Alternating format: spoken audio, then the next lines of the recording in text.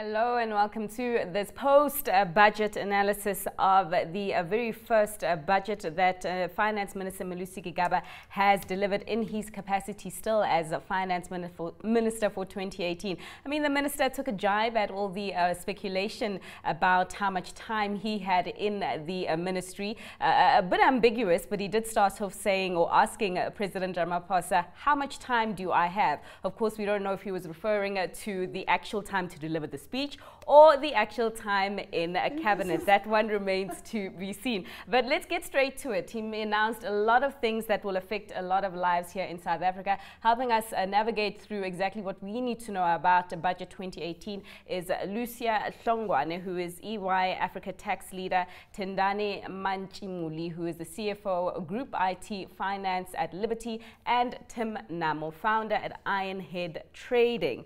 I suppose perhaps if we just begin with a general sort of view, sort of a general interpretation of the budget. I mean, the tone, the things that he said.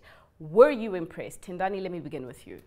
I think I was with the boldness, at least, of them raising VAT, understanding that the economy is in trouble, and then we've exhausted all other revenue streams that we can think of raising taxes. The fact that he didn't go the populist route of going to the few percentage points up in the income scale of raising the marginal tax more than 45% and raising tax, I think that was pretty bold. I differ a bit with the minister in the sense that the projections of the deficit are very dependent on whether the economy grows. And if, from what he said, that the economic outlook improved significantly last year from mainly the agricultural sector, the primary sector of the economy, you don't want growth that is based primarily on agriculture. You can imagine what that's going to do in the Western Cape this first quarter of 2017, as for 2018, going throughout 2018. And if we miss out on the projected growth rate, we're going to miss out on the deficit projections. That's my worry. For sure. And Lucia, I mean, the minister saying that this speech was a lot better than what he delivered in October. Do you agree? Yeah, I actually agree, because in October, I just felt that he is so lightweight, like there was nothing really that was of substance. He touched on just so many things, and you started asking yourself, what are you about? You know, we need to understand, because that's the time when we're talking about the deficit is about 50 billion.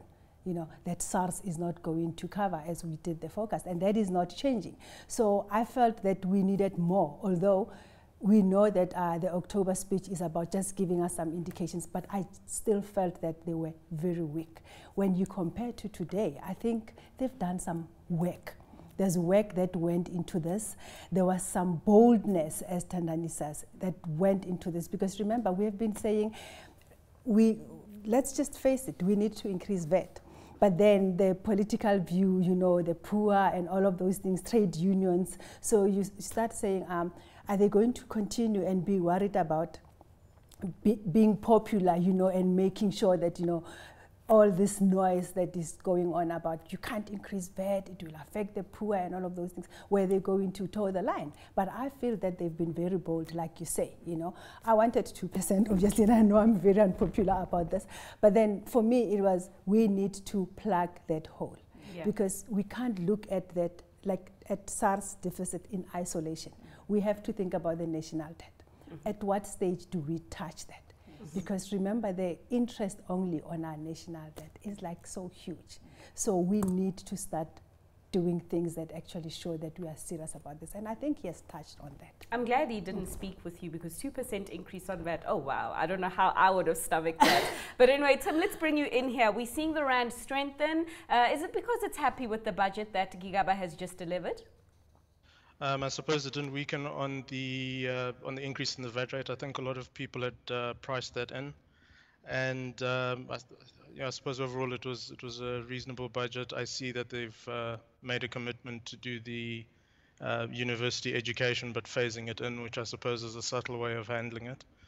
And yeah, you know, the momentum from the political changes over the last few weeks have carried on, and well, we'll see whether we have another retest of the 1155 level. Okay, so let's break this down. So the budget deficit at around 48 billion rands, and he says that the VAT increase is going up by 1%, which I understand will bring it around 22 billion. Yes, yeah, right. yeah. So now how is that going to work for me? So 1% increase in VAT now, next time I go into a mall, what does that mean? So I think it means for you going into the mall from April, you're going to pay more because all prices are going to go up by that. And that's going to, as you say, it's going to bring a bit more into the fiscus. He does talk about, he emphasized the fact that the zero-rated goods for the lower income spectrum is going to remain the same. That is going to provide a cushion for those people who are dependent on maize, bread, and various zero-rated goods.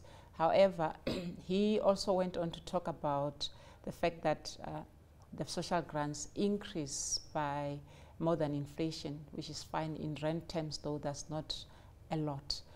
That assumes that the cushion is going to be, you cushion the VAT, but the input cost that goes into the production of bread, the production of maize, is dependent on other things other than VAT. So the price of bread and the price of maize is not only dependent on VAT. Good news is that I think in the maize production part of the producing parts of the country, it is raining, so I don't think you're going to have a problem there. But if you look at other parts of the country where you produce maize and wheat and so forth, you might find that the input cost might go up. So I think it's a bit misleading to say that zero-rated goods will never go up. That depends on input costs as well. But I mean, if you take that away, yes, indeed, if you zero-rate, the lower income spectrum is not going to suffer, but it leaves out the input costs. I'm just worried because of the drought. All right. Okay. We actually do have Johan Els, who is the head of economic research at Old Mutual, joining us on the line for his insights. Johan, your impressions of Gigaba's first budget? I think a pleasant surprise, especially after that horrific medium-term budget policy statement in October last year, when they totally went against fiscal consolidation. But of course they saw the light, and as I said, a pleasant surprise when they returned to fiscal consolidation this afternoon. A pleasant surprise. Did anything, or was there anything that you thought he could have done more of, or that you weren't too impressed by? No, actual fact, I was skeptical before the budget because there was room for them to significantly reduce the budget deficit. They went for the middle way in terms of reducing the deficit, reducing the debt burden quite substantially, but also not hurting the economy too much. So we're in this phase where we expect better economic growth this year, and they could have heard that, but they didn't. The VAT increase was, of course, the nuclear option by spreading the tax burden quite a bit more than just targeting the top marginal income group. That means less pain for the overall economy.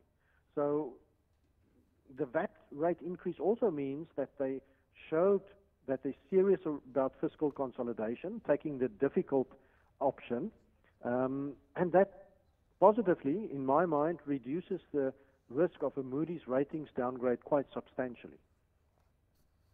Johan, just stay on the line there for me, and we'll come back to you just to get some insights from the other voices that do join us in studio. I mean, Tendani, you were questioning the whole zero-rated basket of goods and whether, the poor would actually be shielded as a result of this increase in the VAT rate.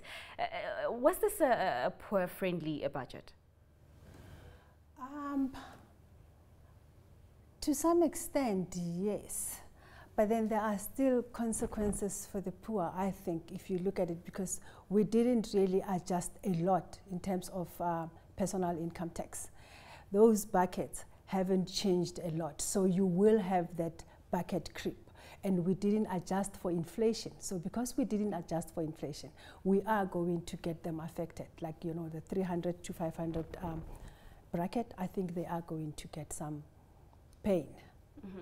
And the other thing for me is that, remember that they are going to pay VAT on electricity, for instance. Mm. So they are going to be affected. Mm. So we'll say bread, you can still get eggs, you can still get milk, you can still get fruits and vegetables, you can still get, but they are going to be affected. But it was a necessary evil. It was a necessary. I mean, he said that. I mean, ultimately, you know, let's take some pain now for the ultimate improvement of the economy going forward. Yes. Tim, how do you think the market or the investors will take this budget? As the commentator mentioned earlier, due to the tone, I suppose we're less likely to, a little bit less likely to see a budget a ratings downgrade. You know, the rand has held quite steady. I think the only real issue with the rand is more that it appreciated sort of before Cyril Ramaphosa became president. So we're looking more at a situation now where the rand is more likely to become, or there's risk that the rand becomes more overvalued going forward, or we're at a position where technically we're more likely to weaken. You know, sort of going forward into the next year, over the next year, because the levels, for example, the levels that we saw recently last week, I'd only really been expecting to see from sort of June, July, but obviously with the change in the political environment, there'd been that positive flow of dollars coming in, and like the minister mentioned at the beginning of his speech, that, you know, he felt that it's a good basis for us to build on. For sure. Johan, perhaps if I get your insights on the downgrade as well, do you also think that this budget has helped us avert a triple downgrade there, with Moody's the last one to have us on investment grade? Yes, I certainly think so, with the balance between fiscal consolidation, so lower deficit and debt ratio improving and stabilizing. That is a positive for Moody's, but it's also positive for them that the budget won't hurt the economy too much. And that was a crucial factor for them, because if the economy is growing at too slow a pace, then the ability of government to achieve their deficit target is limited. So for Moody's, I think this would be a fairly good budget, and I certainly do think that they will be willing not to downgrade us yet. And of course, these ratings agencies always take a watch and see approach and see how things pan out over time. But certainly I think the improvement in confidence is going to help the economy this year. So strong economic growth, room for the Reserve Bank to cut rates from March onwards. Plus also, you know, if I can come back to the VAT issue briefly, a full 38% of the VAT, of the CPI basket, is not subject to VAT. That means that the impact is fairly limited, even though, yes, I admit the poor will have to pay a little bit more. But if you take a simple example, a product worth 100 Rand, including VAT at 14%, with VAT at 15%, that extra 1% is only 88 cents. So it goes up from 100 Rand to 100 Rand and 88 cents. So it is a fairly limited impact compared to significant fuel levy hikes or other taxes that could have increased substantially more. So the VAT is spread far more widely than if we look at what the fuel levy would have had to increase, and with the poor far more exposed to transport costs than the overall CPI basket. I think it's a good budget from that sense, yes. Tendani, you spoke about growth earlier on. He said that, you know, last year's growth was being driven by the recovery in commodity prices now that we had emerged from the drought. But he did also project pretty nice growth for this year, 1.5% in 2018, 2.1% in 2021. I mean, what's driving that? For me, what I would agree with in terms of that is, I think business confidence would have increased significantly in the last few weeks. The developments in the last few weeks would have pushed business confidence up, and also consumer confidence. And if business is confident about the future of this economy going forward, you're going to see them unlocking. You know, they've been accused in the past of sitting on savings, because the policy uncertainty makes you not willing to invest. So if we see an increase in fixed investment expenditure by the private sector, you are going to see the economy growing. The president actually mentioned specifics in the budget speech. I am going to convene an investor conference, I think in the second half of the year. I am going to get the partnership between labor, government and the private sector going. That makes sure that the companies feel confident in investing and therefore investing and growing the economy. What he also did mention when he talked about education, I think you might talk about that later.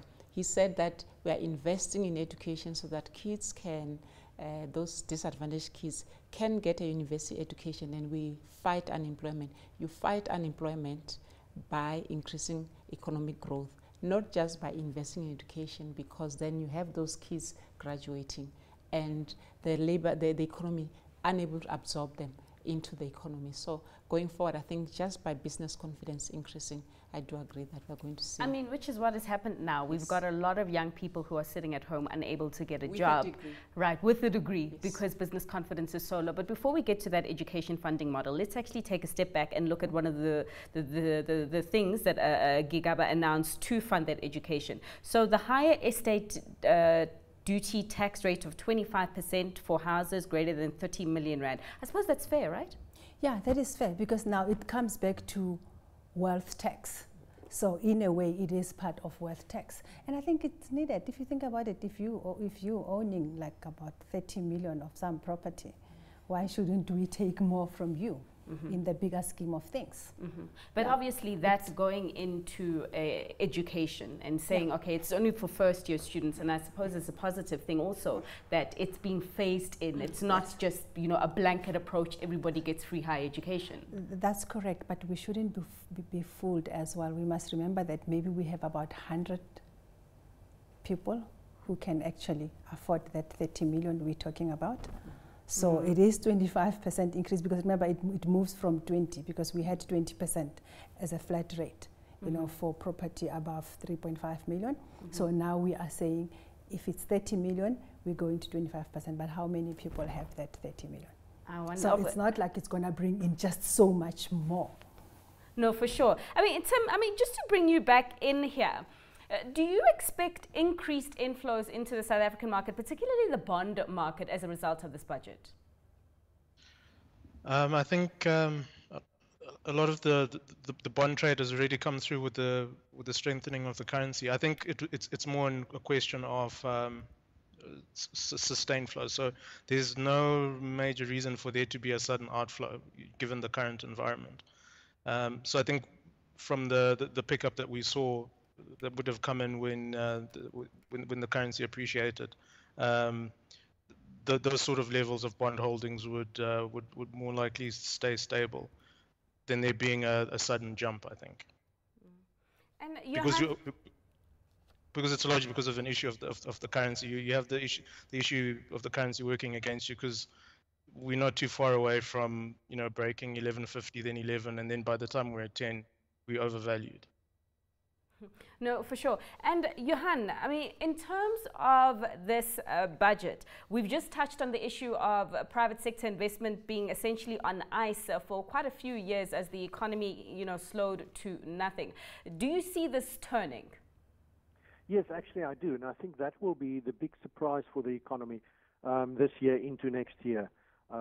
We saw a significant surge in private sector fixed investment after the 1994 elections. As you say, it's been moving roughly sideways over the last few years, and because of a slow economy, but also because of the impact of low business and consumer confidence. I certainly think with the lift in confidence that we expect to see, and certainly within the budget, I saw lots of comments in terms of following up on the President's State of the Nation address in terms of trying to boost confidence, doing the right thing for investors. So lots of confidence-boosting measures. And I certainly think that will lead to stronger economic growth. Incidentally, I think the Minister's 1.5% growth for this year is fairly conservative. I think we can easily see 1.8 to 2% GDP growth this year, lifting a little bit further into next year. And that type of growth, that type of consumer spending, that confidence boost can certainly boost private sector fixed investment. So businesses willing to once again go out and buy new machinery and equipment, employ more workers, building more factories, etc. So certainly that will be the surprise in the economy going forward. 1.8%, Johan, don't get our hopes up too high there with those projections. But of course, the minister did also make reference to Old Mutual, welcoming your return back to the JSE, your primary listing there. Your comments on the kind words from the minister? Yeah, we're very happy with that, of course. And we talked to the budget competition candidates yesterday in terms of the adjudication, and I must say what I pick up from everybody is lots more confidence, lots more optimism over the last few weeks, and that will spill through into the economy, because we as consumers, we're driving this economy, the individual out there. And as I said earlier, the budget tax increases won't be that negative in terms of consumer spending. The positives, I think, outweigh the negatives, and the positives are, of course, very low inflation. Inflation can drop below 4% over the next few months. Strong rand, that boosts confidence. And also if interest rates do come through, and we expect rate cuts from March onwards, and we expect 3 rate cuts this year, all of that will help consumers. And, you know, we've still got wage and salary increases above inflation. We've still got job growth, and I think job growth will actually pick up with the economy. And yeah, I'm fairly confident about the 1.8%, maybe plus GDP growth for this year, coming from consumer spending, but also coming from fixed investment and some inventory built. With better confidence, inventories will start to be built up again. That means more production in the economy. Well, Johan, thank you so much there for your time and leaving us with, you know, that room to be a lot more optimistic about our economy there. That was Johan Els, who's Head of Economic Research at Old Mutual. Let's bring it back to the this budget. He touched on the fact that, all right, you're increasing taxes. The thing is, tax morality here in South Africa is very low. I mean, the issue of tax morality for you, Tendani? Well, I think people always find ways to work around the tax, and I mean, Lucia will tell us more about that. But tax morality, I think, is an issue, and the minister specifically mentioned that in the budget speech, which I think is encouraging for me. For the first time, I really think, for the first time in a long time, I really think that these are not just words. We have seen what has already happened. Decisive steps being taken by government to correct things that people have been saying are not going well for the longest time. What happened at Eskom, for instance. Mm-hmm. The fact that they are specifically saying that they're going to look at that and try to close as many loopholes as possible, I think that's encouraging for us, because part of the reason why SARS is not successful is that people do evade tax, and I think for me, if we get away from that and there's something done, you're going to see government funds increasing. And of course, what's more important is not just that the revenue is collected and is generated, how do you spend it? Mm-hmm. You do get departments that have underspent and they have not delivered on I mean, service delivery suffers as a result. So it's not only dealing tax morality, it's dealing service delivery and getting the right people to do the right job in government departments, from both national to local. Mm-hmm. I mean, Lucia, I mean, on the issue of tax morality too, there was an announcement of an increase in personal income tax brackets, right, with some relief for some lower income tax brackets. Did he give the actual percentage? I'm just trying to understand. No, I didn't see it. Right. I didn't see it at all. But I think what you are raising is actually very, very important, because we have always talked about that bottomless pit. Yes. So remember, we have a social contract between the government and the citizens. So the government can't keep on collecting money and increasing taxes, but people don't know where that money is going to. So the SO is where we keep on just funding, but now we have a different environment, and I think people will change how they do things. But we also need a stronger SARS. While we need people to do the right thing, we need a stronger SARS. I mean, the president did announce that a tax commission would be set up to, you know, try to sort out some of the things that are happening there at SARS, including people not wanting to pay their taxes at an administration. But those who are, you know, wanting to take advantage of lower taxes in other jurisdictions, or profit shifting, or tax as it's called, tax havens and all. Yeah, what should they know about this budget? Because it looks like the minister came down pretty hard on them too. But you must remember that if you are a South African, you are taxed on your worldwide income. So you are not supposed to be moving income because in terms of what BEPS is saying as well, you should not be moving tax to your safe havens. They are going to deal with that. We need to close on most of those to make sure that people are doing the right things. And Tim, I mean, as an investor, you must be pretty pleased that there was nothing announced in the way of increasing the dividend withholding tax yet again.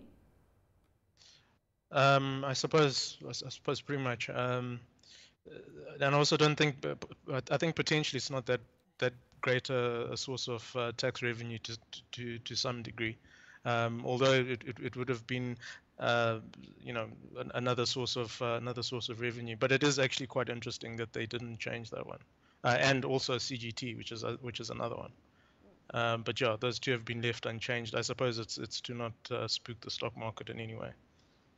And I suppose it also goes without a say that, you know, the fact that we're projecting a much higher growth rates for South Africa means, you know, a lot of the companies that are invested on the stock market have got the opportunity to grow better, to potentially, you know, pay shareholders more dividend as a result of conducive conditions to increase profits.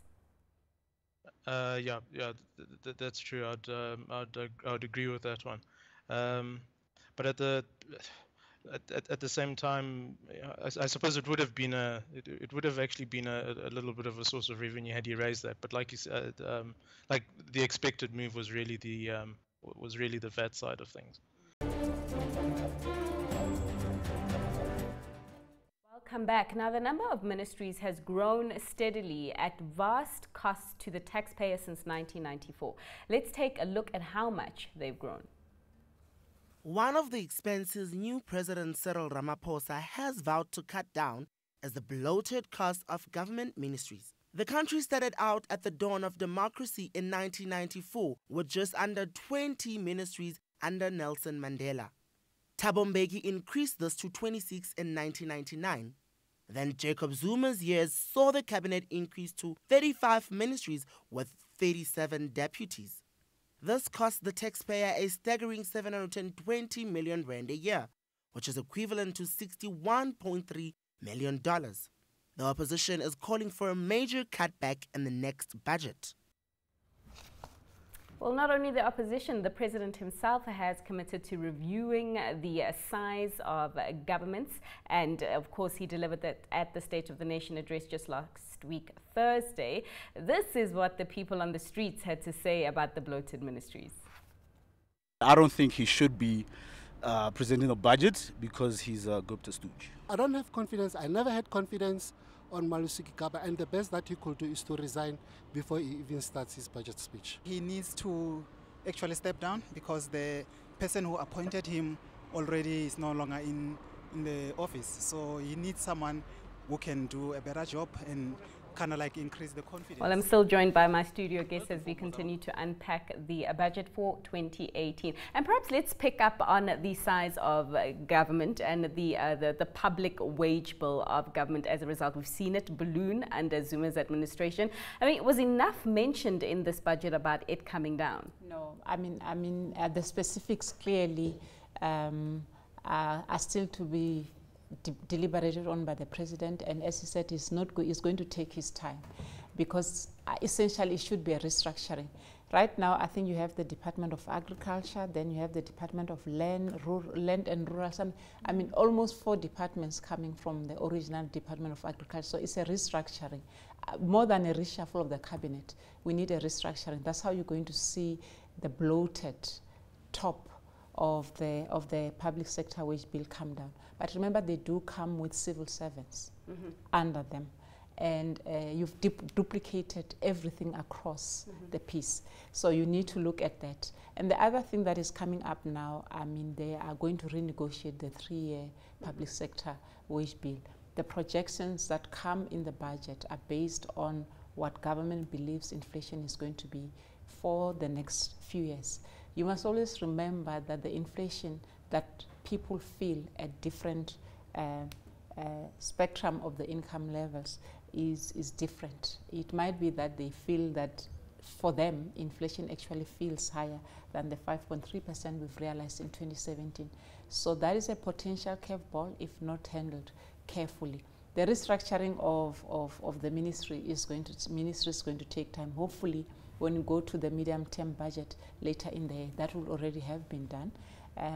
But I think let's watch out and see what the public sector wage negotiations look like, because that is also bloated. And I mean, when you bloat the cabinet, you bloat the public sector. And the sad thing about South Africa is that I think government now becomes the employer of the last resort. Government's job is not to employ as many people as possible. It should be the private sector. But because there isn't enough happening in the private sector, you see that's part of the result. And that's also part of why the social grants have to increase, because you're not creating jobs to absorb enough people in the economy.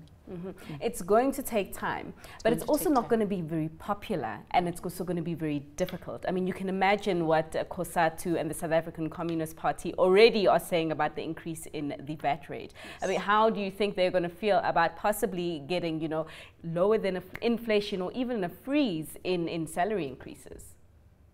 Yeah, that's going to be very, very interesting, because like I think we are affected in different ways, but then they have to come to the party, because we're doing this for the country, if you think about it. Because when we talk about government spending as well, because for me he's saying, and if I understand him correctly, he's saying I will reduce government spending by 85 billion over 3 years. So it's not only the wage bill. I think they're talking about everything else, like their contracts, how they can efficiently do certain things. And that's what we have been really asking for, to say, why do you have so many people and what exactly are they doing? So can we reassess the current state and say there are activities that are not value adding? I mean, you look at the private sector.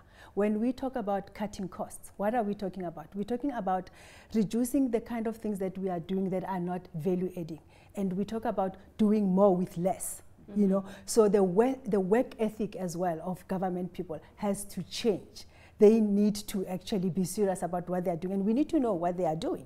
We can't have 5 people doing the same thing, you know, or you have 5 people who are dressing up and getting to the office and they don't know what they're doing there. You know, there is no value add at all. So COSATU has to come to the party as well. The problem, I suppose, is how do you do that without ensuring that those people also don't, you know, end up falling into this unemployment line? But we'll come back to that point. I just want to get Tim in here. I mean, Tim, we're talking about the private sector's role and the public sector's role here, and that for the longest of time, the public sector has been the one to create all the jobs and been the one to, you know, employ all the people. And this is not necessarily its responsibility. My question to you, I mean, this budget, is it as investor and business friendly as possible to encourage the private sector to once again take on that role of being a creator of jobs? I'm not sure to what extent it will change the status quo. I mean, there's a lot of focus in terms of you know, sort of supporting small businesses, sort of changing the competition structure of the South African economy in terms of the competitive landscape, because South Africa does tend to be quite how best I put it, South Africa does tend to be quite the business environment is skewed a lot more to larger companies.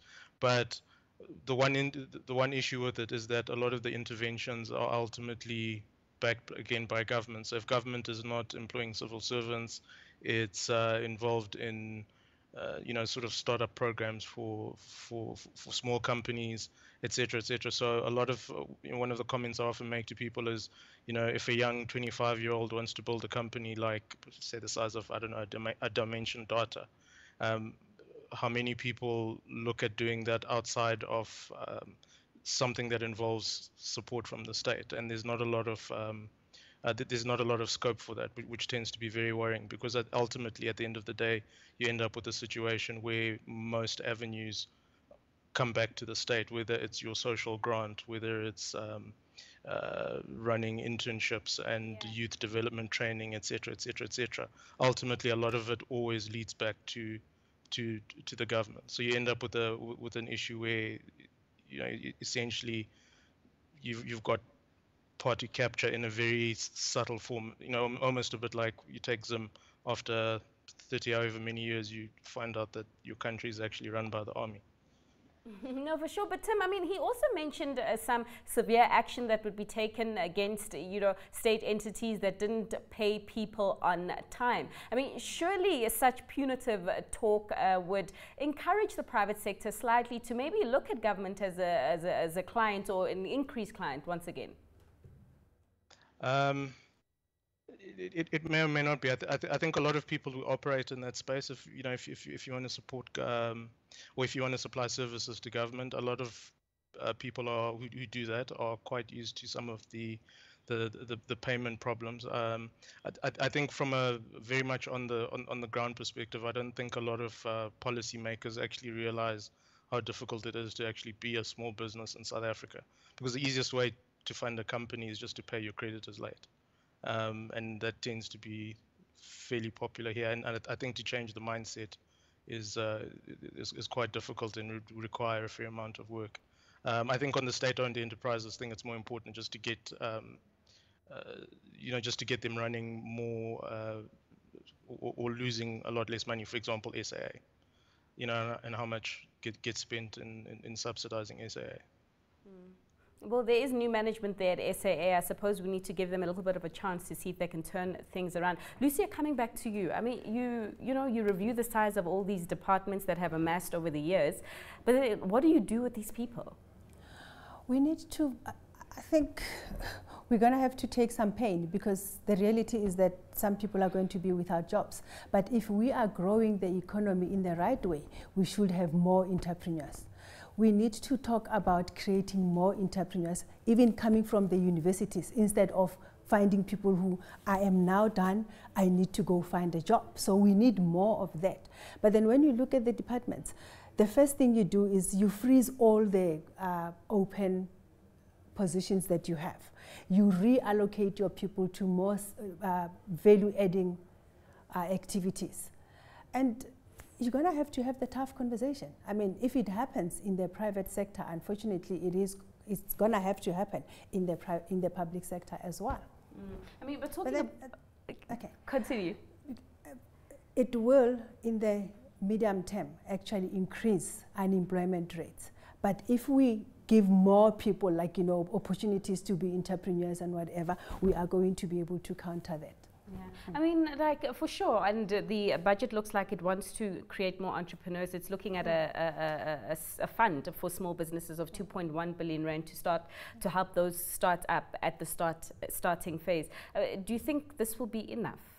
So for me, it's going to be a combination of things. Yes, that is a good start.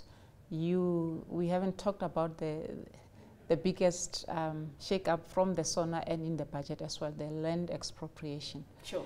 What for me matters is, even if you qualify for that part of that fund that is set up, what are you going to do about it? Somebody who has the talent and the ability to run a small business, not all of us. Some of us are going to be employees in big companies. There are a lot of those. We need to get that talent and get that model right. You also need to get the model for land expropriation right as well.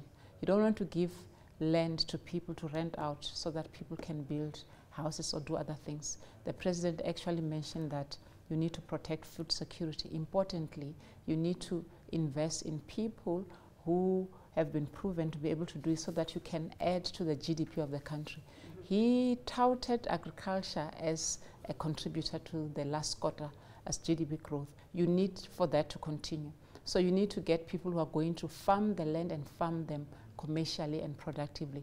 It doesn't mean that if you're a small farmer or a small entrepreneur, you can keep on depending. So you don't want to move the dependency from state-owned enterprises to small businesses who are going to continue pumping money without actually seeing something come of that. You want them to be, they're labor intensive in nature. You want them to create employment. You also want them to be standalone business. You fund them for a number of years. They stand on their own and they can compete on their own in the economy. That's how you're going to grow the economy, not by just saying that you've got 18 new people on paper without them showing a turnaround in terms of how the business operates. No, for sure. But in terms of growing the economy, I mean, he kept on hampering about how, you know, we need to grow it inclusively, and ultimately we need to take a radical approach to grow it inclusively. But this budget didn't seem that radical, though, or was it just me? Lucia?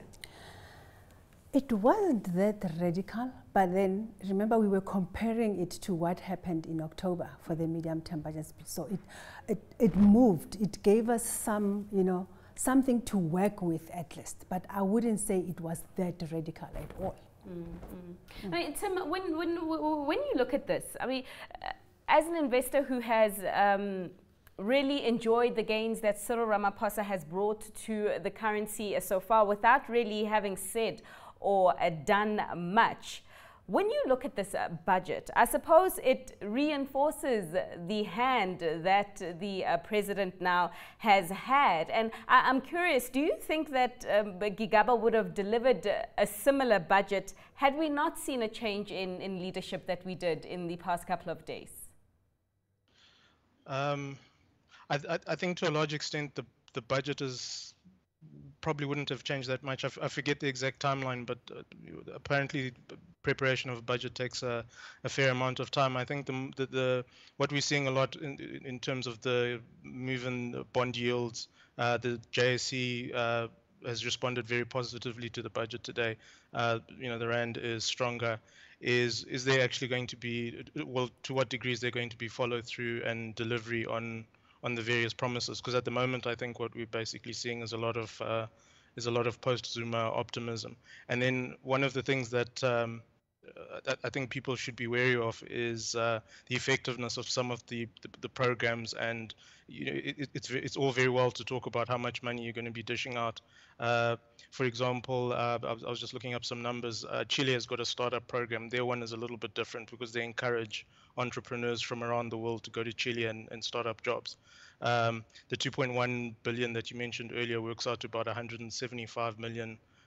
Startup Chile, I think, has run on about 40 million and created 200,000 jobs, apparently, based on, you know, statistics on the internet. So there also is that question of, you know, at the end of the day, is that 2.1 billion basically going to end up being, for example, you know, very cynically, being directed largely towards people who are ANC Youth League members, for example?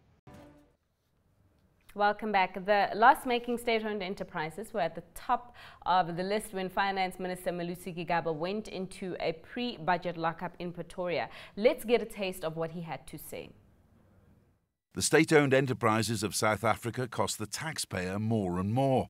In 2016-17 alone, the 6 largest state-owned companies borrowed 98.1 billion to stay afloat.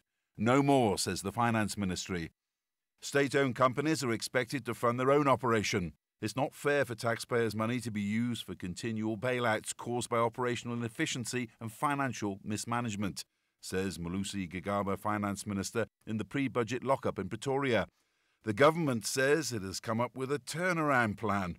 Part of it is to sell off 195,000 government-owned properties worth an estimated 40 billion rand. Well, Finance Minister Malusi Gigaba also outlined South Africa's financial risks as he spoke to journalists in the pre-budget lockup in Pretoria. Let's also take a look. Political and policy certainty is at the top of the list of risks, followed by public service wage agreement. The public service wage agreement for hundreds of thousands of civil servants is this year. If this is above inflation, it could be a problem. Eskom and the state-owned enterprises. The financial situation at Eskom and the other state-owned enterprises is a big risk. Free education. Uncertainty over how free higher education will be paid for. Another downgrade could see South Africa excluded from the City World Government Bond Index, triggering a sell-off of South African debt. Well, after years of stagnation, South Africa's growth appears to be recovering. Finance Minister Malusi Gigaba talked of better times ahead when he briefed a journalist earlier today. South Africa's ailing economy has taken a slight turn for the better, according to the Finance Minister. GDP growth was expected to be 0.7% in October. Now, the GDP growth for 2017 is expected to be 1%. The South African economy is expected to rise to 1.5% growth in 2018 and increase to 2.1% in 2020. South Africa needs to be bold and coordinated in building sectors where we have comparative advantage and can be truly world-class. These include, but are not limited to, mining, agriculture, tourism, as well as manufacturing and service exports, says Gigaba, the finance minister. The cost of this low growth has been private investment is down, and unemployment is at 26.7%. Well, of course, I'm still joined by Lucia, Hlongwane, who's EY Africa Tax Leader, Tendani, Mantshimuli, who's the CFO, Group IT Finance at Liberty, and Tim Nhamo, founder at Ironhead Trading. Let's just get back to dissecting a very, very long budget. We'll do the best that we can. Okay, Tendani, mining charter. He did touch on that, the impasse between the government and the mining companies, looking like it's going to be better, but that's as a result of Ramaphosa. Yes. So for me, that's I'm trying to build a case for maybe a better. On the clip, we just saw something about better times ahead in terms of the economy. So the first one for me is part of why the mining sector is not investing is the uncertainty caused by the mining charter. If you unlock that and you unlock investment expenditure in the mining sector, that goes a long way towards boosting employment. Remember, mining is one or has been one of the largest employers in the past. They've retrenched a lot, partly because of the strikes and partly also because of the uncertainty by management. Where are we going as a mining industry?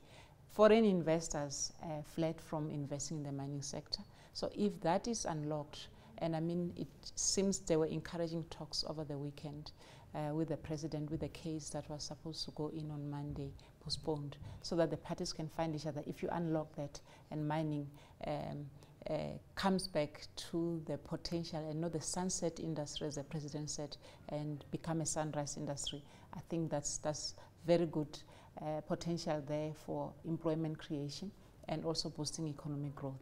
All right, so let's just leave it there for yes. a second. We are going to Parliament right now, on the ground there in Cape Town, where CNBC Africa's Gigaba is standing by. Gigaba, reaction from or for the budget on the ground in Cape Town. Take us through that. Well, Fifi, thank you very much for coming to us right here on the steps of Parliament. Joining me right now is the Minister of Trade and Industry, Mr. Rob Davis. So for your time, I thank you. Let's begin with your roots as a trade unionist. Is this a budget that is pro-poor? Well, I think it's a budget that has had to be adopted in very, very difficult financial circumstances, fiscal circumstances. They were outlined in considerable detail and frankness by the Minister in October last year. But I think that a number of the interventions that are there are intended to be exactly that. So first of all, the big new spending is on higher education and training, particularly greater access to the poor. This is extremely timely because we are in the midst of this thing called the Fourth Industrial Revolution. It means that the premium is on people who've got skills and post-school education. And if you don't have it, it's much harder to get into any kind of productive activity, be a worker at a factory, in many of the service sectors, and even to be an entrepreneur. So I think that all of that is positive. And then there were a number of policy tools around industrialization that will continue to be funded even though the budget is tight. Minister, part of South Africa's problem is not, of course, the policies and the plans which have been there. It's been really the implementation for the tar to meet the rubber and for something to get going here. Did he push the envelope enough with regards to manufacturing? Is there enough incentives to make manufacturers come here and create the much-needed jobs? Well, I think that there are the incentives in place. Of course, if we had more, we could do more. But I think what's also very, very important was that he talked about the procurement rules and greater consequence management. This has been something that's been very close to our heart because localization has been a decision of government translated in a number of cases into practice notes by National Treasury, and then flouted by a number of public entities who have not respected those, and very often contracts and tenders which have been problematic in the context of corruption, state capture, many of those have actually been for the procurement of imports rather than locally manufactured products. So I think that the way he announced that they're going to tighten up, we're already working with the Auditor General to tighten up as well. I think that could make that policy tool a lot more effective. It's not on the budget, but it's a policy tool that we can deploy and need to deploy, so we have a much stronger purchase of locally manufactured products. He also spoke about 100 billion rand that's been allocated towards the Black Industrialist program.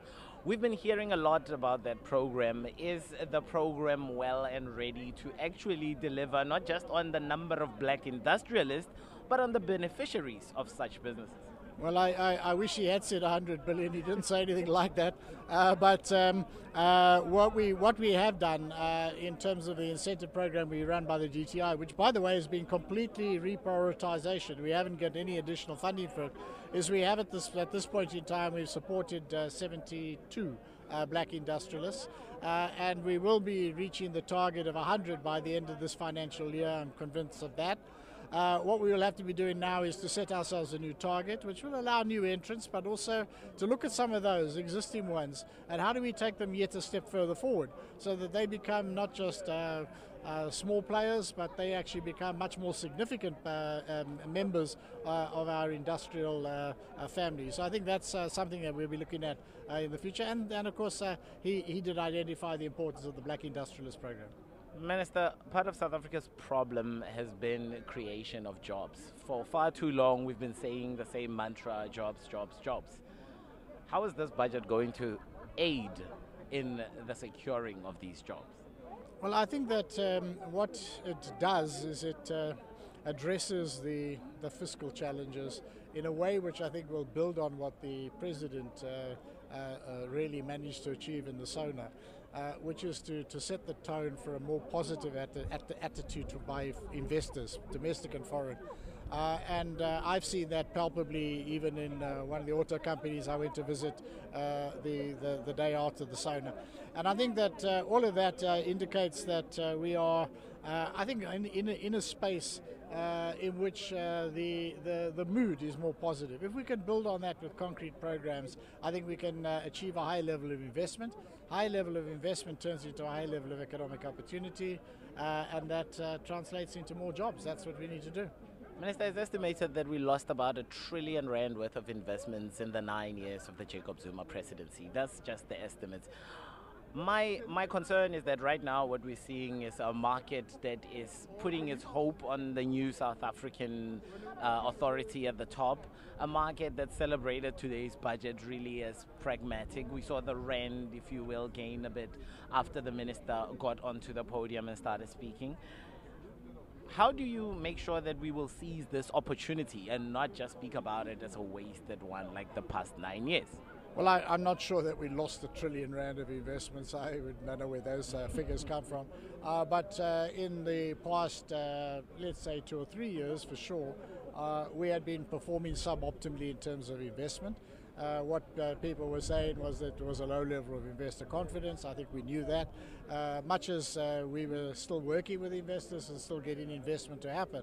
But I think that what has changed now is that even it was palpably obvious in Davos, where people are beginning to see South Africa has been performing below potential, has been performing below its peers, and I think that are beginning to say, well, there's opportunities here because now some of the issues that have kept us away are being addressed, and that on its own should give us a new opportunity, but it's not sufficient. We've actually got to make sure that our programs work better and that we concretely ensure that, for example, our incentives are deployed in a way that we get value for money, that our tools like localization are in place, that we run an efficient one-stop shop for investors, and that we address all the other issues in the economy to make this a more conducive environment. Minister, you've doubted my facts, and which made me think about something which is very unaligned. Government comes out and the minister says we're expecting this year 1.5% growth. people I speak to, like Goldman Sachs, are expecting 2.5%. Investec is expecting 2%. Why aren't these numbers and growth expectations not aligned, or are you undershooting so you can over-deliver? No, I think that the minister explained it in the budget. He said that the 1% plus is the floor. And quite often in the presentations the Treasury does, they say this is it. This is like the basic. If we put the SOCs right, then we add a certain amount. If we make sure that some of the industrial policy tools work better, we add to it. If we get the mining issues and certainty in the mining sector right, we add to it again. And then we start to get to some of the numbers that the others are giving us. And maybe some of those are already factoring those things in. But I think what we need to do is say to ourselves, there are things that have to happen in order to move the growth rate higher. Minister, it's your responsibility as part of your department to really warn government of the threats or the opportunities posed by the fourth industrial revolution. This budget, how do you feel it addressed those challenges and those opportunities? Well, I think the first point was, as I already said, that the investment in higher education and training is quite fundamental. If we don't do it, and we have a large number of people, young people in particular, who don't have skills, we're going to have an even worse unemployment problem, because I think all of the jobs that are going to be created now with the fourth industrial revolution are going to be for people who've got post-secondary education, literacy in ICT and stuff like that. So I think that's the first point. The second point I would say is that we need to understand that the adoption of digital technology is going to be an element of competitiveness. We need to embrace those technologies where they can provide creative developmental solutions, opportunities for entrepreneurship, and solve some of our problems like delivery of services. But at the same time, I think we need to be well aware that there's a potential to widen inequalities, to reshore industries back to countries with where there's high levels of consumption and stuff like that. And I think that there's a huge agenda there. We've got to grapple with this, and you know, I mean, we are working on this, I can say. We've got it's an aspect of our work on the Industrial Policy Action Plan, and we've got a number of proposals which we will be tabling in due course. Minister, I thank you for your time. Thank you very much. That was Minister Rob Davey speaking to us just on the stairs of Parliament after hearing what he calls a socially inclined budget. As we saw, Fifi, the amounts of money that government will be putting towards government programs which really look after the underprivileged and rather the less fortunate amongst us. The money that's being spent on higher education alone, a whopping 57 billion. It now becomes officially the single most funded item of government. For sure, Gigaba, thanks so much for that. We'll be coming back to you, I'm sure, soon. But let's just wrap up the discussion that we've been having right now. I mean, Tendani, you talked about the mining and charter, or the mining charter rather, how sorting that out will help, you know, create jobs, and how, you know, that's as a result of the fact that we've got some political or policy certainty coming to the fray to the mining sector. Lucia, I mean, do you think we're got the political uncertainty that's been stifling growth in this economy, do you think that's out the way now with this new leadership? To a large extent. Remember, we can't have the guarantees to say it's definitely out. But then this creates a lot of confidence. It says we have moved like up to 90%. So it depends also on what we see in terms of the cabinet reshuffle, if we can call it that, because we have to get rid of what has not been working out for us as a country. So if we do that, we will inspire more confidence. No, for sure. So Tim, this possible or this looming cabinet reshuffle that many say has to happen, I suppose not expecting too much of a negative impact or negative reaction from the market should it happen as soon as tomorrow. I don't think the market would react too negatively to it unless, for example, a lot of the members of cabinet who are viewed somewhat negatively stay. So I suppose a very good sign would be if there was an element of cleaning house. But I think going forward, you know, with the increase in confidence, I think the main thing that people will be looking for is, I think less it's about less about the overall level of where markets are, but more looking at just less volatility, because ever since the Nenegate thing, movements, especially on something like the rand, for example, have been quite marked. And going forward, if there's more confidence, you look for more stable and more predictable trajectories in terms of what the markets are going to do. So just to summarize this conversation, we heard from Johan out of Old Mutual and Tim also agreeing that this budget has averted a ratings downgrade. Tendani, Lucia, your views? I agree. I mean, the outlook is more positive. It shows that we do have a plan to reduce the budget deficit, and I think it's more a pragmatic budget. Lucia? I certainly agree. And remember, it is not only the budget, it is all the activities leading to this day. Like last week, everything that happened last week leading to today. I think all of that are very positive things for us as a country. Well, certainly we do have S&P Global Rating. They'll be speaking to us in just a bit to tell us how they think or they feel about this budget that's just been delivered by the Finance Minister. But at this stage, I'd like to thank my studio guests for unpacking an extremely long budget. I mean, some are saying that it was so long, and his goodbyes at the end essentially signaled that this was a possible goodbye as Finance Minister to his post. Only time will tell at this stage, but it is certainly goodbye right now to Lucia Hlongwane, who's the EY Africa tax leader, Tendani Mantshimuli, who's the CFO of Group IT Finance at Liberty, and of course Nhamo, founder at Ironhead Trading.